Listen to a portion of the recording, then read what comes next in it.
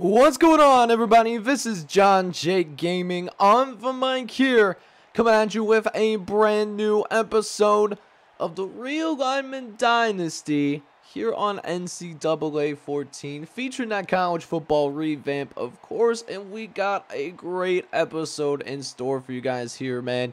As you can already see, we got a little bit of a custom coach checkout for you guys here, as well as some rivalry game action with Coach Royal of the Troy Trojans, man. So it should be a great episode in store as we'll go ahead and get things officially underway. Checking in on Coach Justin Jones and the Hawaii Warriors, taking on a top 25 team, the USC Trojans. Now, USC's got themselves a squad. They went to the national championship game 2 years ago, and they are still ranked in that top 25, ranked number 20 in the nation. So it's going to be a pretty difficult task for the Trojans to deal, or not for the Trojans, but for this Hawaii football team, which really has struggled so far this year in the new look Pac-12, as only up down 7-0, but throwing a perfect throw over the middle to Brian Parker, and that's going to be a really easy touchdown. Thomas Sykes, who started in that national championship game 2 years ago, he's already got 2 touchdowns in this one, and just slicing apart this Hawaii defense. A defense that has to go through a revamping, of course. You know, like, this is not going to be something that's going to be accomplished in year one. Justin Jones, hopefully this administration stays patient with him, but right now, man, it's getting ugly out here, man. USC already up 21-0, and not even through the first half yet, so it's not been a good look, as Sykes has now have 4 touchdowns. Yes, 4 touchdowns in the first half. Has been unstoppable. But Hawaii, they did have a chance to get up on the board, but something really interesting happens here. They end up faking the field goal, and not only do they not get it, but they end up throwing an interception. It's just one of the most head-scratching things I have ever seen, and Hawaii will end up down 28-0 at the half. When that second half comes around, things did not get any better in this one. The third turnover of the day for the Rainbow Warriors, man. And now Hawaii, or USC, takes back over as Thomas Sykes continues to just slice and dice, as they have another huge gain down the middle of the field, this time to Nate Finley, who has 9 catches in this one, 9 for 158. Is now 1st and 10. Sykes gonna look and scan the defense, has some time, and finds Oliver Johnson in the end zone, and it's 35-0. It's gonna be a rough one for Hawaii, as I don't think they're gonna pull the upset victory, as things just keep getting worse. Like, how does that receiver not come down and make that catch? Just completely blows my mind. And so that 35-0 lead could very well continue to get bigger, as a throw down the sideline to Oliver Johnson. That goes for 26. But USC might be able to get off the field, as, oh, that's almost intercepted. So USC, they, a little bit of a moral victory at this point. I don't think anyone's expecting Hawaii to win this one, but you're at least stumping them later in this game with a, with the starter still out on the field. But, it's just, this is just how it was. This was how the cookie crumbles. 45-0, and Hawaii with one last chance to, maybe make things a little bit better. And yeah, it's been that kind of day. Not a pick six, but it was that kind of day all day long. And you can't even blame this on the quarterback. I mean, the receiver needs to come down and make that catch. I'm surprised they don't challenge it. But Thomas Sykes, man, ends up throwing 7 touchdown passes in this ball game. And Hawaii just never stood a chance. Just coming out completely uninspired. Losing 59-0. What a tough break for this program, man. But we jump into this episode, man. Jumping into the main piece here. We are taking on our rivals, South Alabama. Now, South Alabama is a special rivalry of ours because it is not just any old rivalry game. Oh no, it is the one and only battle for the belt between us and Southern Alabama. Yo, a little bit of bragging rights within the state, man. So we're trying to come out here, set a tone. Now, South Alabama, they have not won a single game yet this season. They're 0-4. They are an independent team just like us. They're a B- overall offense with a C+ defense. We got a B+ offense and a B- defense. But we are now ranked in the top 25, though. So we definitely have a target on our back, and you never know what can happen in these rivalry games.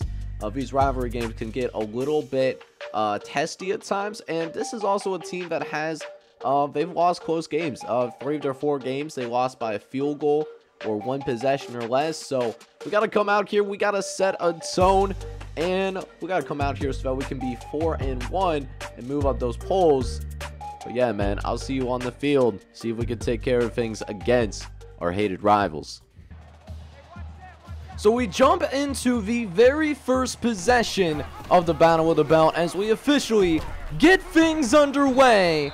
As the Southern Alabama Jaguars, despite the fact that they have not won a single game yet this season, they are coming out firing on those cylinders. Up 7-0 early, but hey man, our offense is built a little different this year, as we will go ahead and see our offense go to work.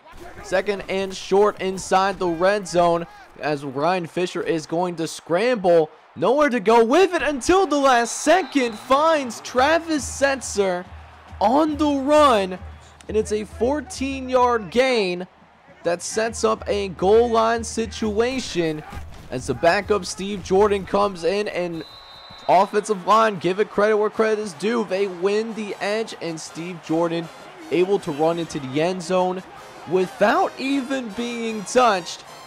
And so we will knot it up against the Jaguars, all tied up at 7 apiece. As now we start our next drive of the game. This time South Alabama not scoring, as we'll throw over the middle to Kendavius Richardson for a gain of 17. Is now 3rd and short coming. Gonna set up the play action bubble. And what's been really surprising, at least to me, traditionally when I've ran this play, it usually does not go for very much success. But surprisingly, at least here in the first few episodes of this series, it's actually been working extremely well so far. As we got a 1st down out of that, and we get a 1st down off the slant pattern and thrown perfectly to where Kendavius Richardson gets that yards after the catch. And now back in the red zone, we call a halfback draw. We get to the outside with it, and Travis Setzer gets it into the end zone, baby. Let's go, man. Great run by Travis Setzer, and we already got 14 on the board without even leaving the first quarter. We've been known to score a lot of points here early on in the season, so we'll see if we can keep that up. We gotta live up to that reputation, especially because I'm trying to set a tone, set a message to our hated rivals within the state of Alabama. Is now 3rd and short coming. We set up another screen to the left-hand side. Kendavius Richardson does manage to get himself out into open space and gets it for a gain of 7. As we go into another read option, Fisher makes a run. Oh, can we get that last block? Oh my goodness, if we got that last block, dude, that would have been a touchdown. But still 3rd and 4 coming, as we got a bunch set to the right. 4 wide set in total, as we're going to try to throw for it here. But we run out of time. Nobody gets open. But our head coach, man, our head coach wants us to be aggressive. So 4th and 10, we are actually going to go for it. As we look over the middle, we have an open man, and not only is it a 1st down, but it's going to be a touchdown. Furman Bennett just called the right play at the right time. The middle was wide but naked open, and Ryan Fisher was able to find the perfect crease. So 3 drives for your Troy Trojans in this rivalry game, and we've already have 3 touchdowns to show for it, and this will definitely help us out. This is going to be actually a face mask called on the defense, so not only do we pick up the first down, we will pick up 15 more yards out of it. Definitely love to see that. We started this drive inside the 5, so we had a lot of work that needed to be done if we even wanted to go ahead and get some points on the board, as McDaniels get loose, almost gets away from that last man, but a great play by Dejon McDaniels following the blocks. And now it's 1st and 10 in the red zone. Can we finish? Looking to the right-hand side, and Dejon McDaniels gets himself open once again. And I'm trying to see if we can go ahead and finish one of the best drives that we've had in this series, and we do. Travis Setzer with the 2-yard touchdown run. That was a 95-plus yard touchdown drive. Best drive in the series so far. We go up by 2 touchdowns. And now, offense back out on the field. South Alabama has been struggling to get points on the board. Is this where we start to pull away? 30 seconds left here in the first half. We still got a timeout. Got to attack either get that first down or get out of bounds. Either way, that will help us save some clock. As we're down to the last 20 seconds here of this first half, a chance to maybe get into the end zone, and sure enough we do. Travis Sanders with a reception down the middle of the field for a 15-yard touchdown. Let's go, man. 35 points in the first half. That's setting a tone against your rival. We are well on pace for yet another 50 burger. We already have 2, I believe 2 such 50 burgers if I'm not mistaken. You can let me know down in the comments if I'm wrong, but I mean, offensively, Royal just has the perfect playbook for this talent on this offense. Taking advantage of the great wide receivers that we got as we try to throw it over the middle. Dangerous throw, and after it gets tipped up into the air, it gets intercepted. And that actually does end up being the first turnover of the game for either team. And it was one of those throws where, you know, technically Sanders could have caught it, but, you know, not necessarily. It was definitely an ill-advised throw. So we'll try again here. After we had the interception, South Alabama cannot take advantage of it. So it still remains a free possession game, despite the fact that we did turn the ball over. And maybe we just got to get that run game going a little bit more, as Travis Setzer finds an open crease, gain of 11. And it sets up 2nd and short, as Fisher drops back in the pocket. He's going to look to his left. No one really going with him, no spy or anything like that. He's just going to slide down and take the easy yardage. That's kind of what we need Ryan Fisher to do. We know he's capable of pushing the ball downfield for us, but if we want to be a national contender someday, you know, we need quarterbacks like Ryan Fisher, you know, to make good decisions. That's really what it barrels down to. If the quarterback can make good decisions, you know, keep it under 10 interceptions in a season, that's going to really help this team moving forward. And speaking of points, oh, we almost managed to get it in there. Quick pause there. But coach decides to settle for a field goal. I was actually really surprised by that, simply because, you know, you got to let us work. You know, I'm a peacock. You got to let me fly with this offense, you know. And, you know, less than 1 yard from the end zone, you don't let me go for it? That's crazy, man. But we still have a 38-14 lead, so I guess can't necessarily complain too terribly much, as Travis Sanders does pick up a gain of 14 there. So now 1st and 10 coming up here as Fisher gets set up under center. He's going to look around a little bit, and we threw it. I was hoping Sanders would have continued running his route so that we can get it behind that linebacker. He actually stops, and Mike Stanley gets an easy interception. It's the 2nd interception of the game for Ryan Fisher. And that's what I'm talking about, man. We have not had a game yet where we've actually went about not turning the ball over. We have at least one turnover every single game so far. And obviously that's not going to be broken anytime soon, seeing as we turn the ball over here as well, as Mike Stanford gets us a third time. Getting that big lead in the first half. We just been sloppy here in the second half. Only coming out with a field goal. 3 turnovers to show for it. Not how I wanted to come out here in the second half locker room. Forget that the ball has... It might not even be that slippery even though it's raining outside.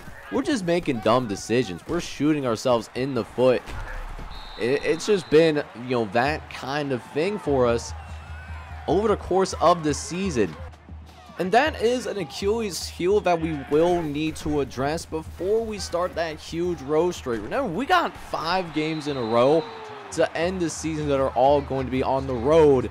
Turn the ball over does not win games, especially on the road. But for now, I think we'll be all right. You know what I'm saying? Like, we're up by 3 touchdowns. This will probably make it 4, and it certainly does. Travis Sanders in the end zone, baby. Let's go, man. Brian Fisher may be a gunslinger, but 3 touchdowns is 3 touchdowns. We are certainly living in the Jameis Winston experience. We might have the very first time like a 30-30 kind of season where the dude ends up throwing like 30+ touchdowns and also 30+ interceptions. It could certainly go that way, as now we're at a point where our backups are now in the game. The head coach made that decision to put in those backups, so we'll take a little bit of a peek at Willie Lewis here. He's our backup, also a senior red shirt, to see what he's capable of. And so far, pretty smooth drive, man. 2 first downs off of his 2 throws. Do like to see that. We'll see if we can get this 3rd down, though. 3rd and short. We have been really good on 3rd down conversions. 9 for 12 on the day, as we miss our receiver. Wow.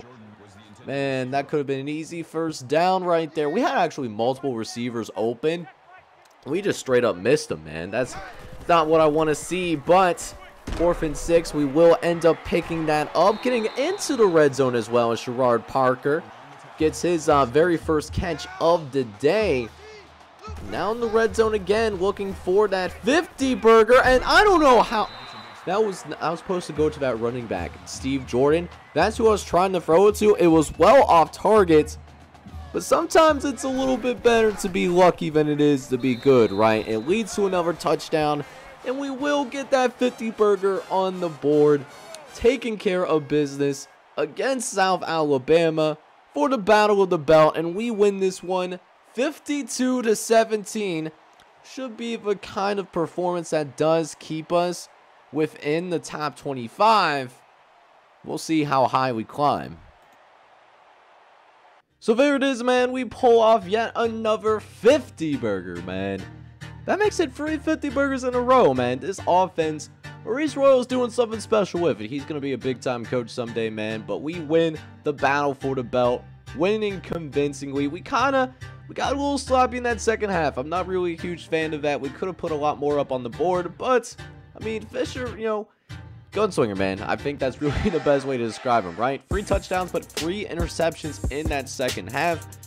Do have to work on that because we aren't always going to be blowing out these teams, man. We are going to eventually play against better teams. William Lewis was solid in the drive that he showed up on, 5 for 10 for 64.